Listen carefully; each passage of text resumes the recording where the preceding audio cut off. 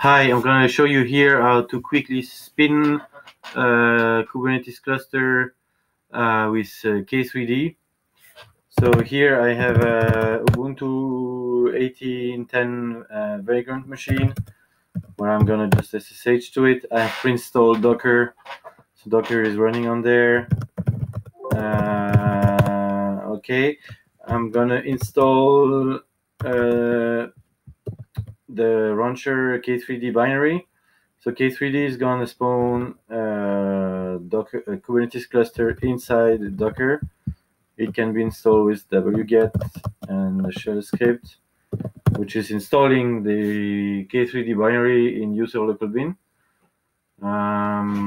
Takes a while to get there. So K3D is there.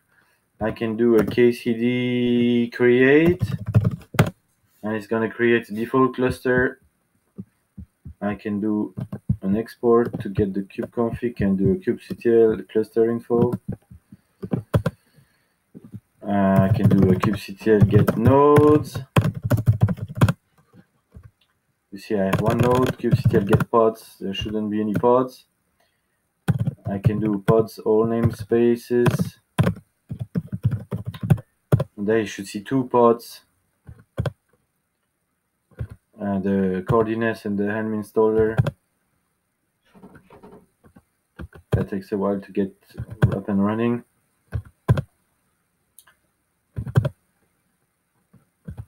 Coordinates is running. Helm is running. Yes. So now I can do a kubectl run my country minus image equals zoobab/country. It's a small busybox image just displaying something on the console. And do a kubectl get pods. It's creating kubectl logs. And voilà, I have a pod running. Thanks.